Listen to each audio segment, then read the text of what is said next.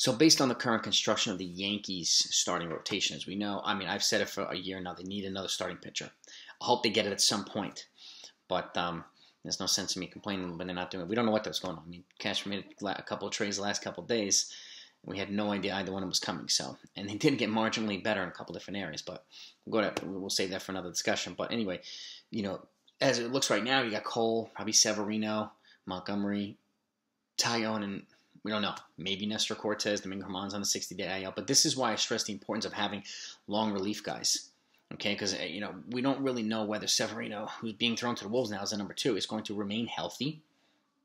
Okay, and guys like Taillon and even to a degree Nestor Cortez, they have not built up to the point where they can get to consistently throwing 6-7 innings on a regular basis. That's why guys like Michael King and it was Nestor Cortez, but now to a degree like Manny Banuelos, Clark Schmidt, maybe even Davy Garcia, the ability to throw multiple innings is going to be a valuable asset for the Yankees because even the way I look at it, if you can get through a good 4 with Severino, or maybe even 5, let's just say 4, you bring in one of these guys for maybe 3 innings, and then you can go to the bullpen for 2 innings instead of using 6 or 7 relievers after a short outing.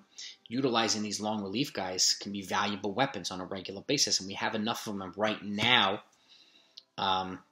who can serve that purpose and continually help the starters build up their arm strength, build up their innings and their pitch counts over the next month. That's one reason why the roster's at 28. And it looks like, I'm guessing probably Ron Marinaccio, Manny Banuelos, or somebody like that, or Manny Banuelos and either Davey or Clark Schmidt are probably going to make the rotation, the 28-man coming up to the Bronx. So adding 2 pitchers would be a valuable thing. And Manny Banuelos has been throwing really well. If you can get 2 or 3 good innings out of him on a somewhat regular basis, that protects some of these pitchers who either cannot get through 5 on a regular basis or that are still building up their arm strength, like Montgomery and Cole. So you guys let me know what you think. Make sure you subscribe to this channel because this type of stuff, these type of conversations I like to have, and I don't want you to miss out on it. And I want you to participate in it, whether it's on the live stream or here in the comments or whatever. And hit the notification if you want to see regular videos too.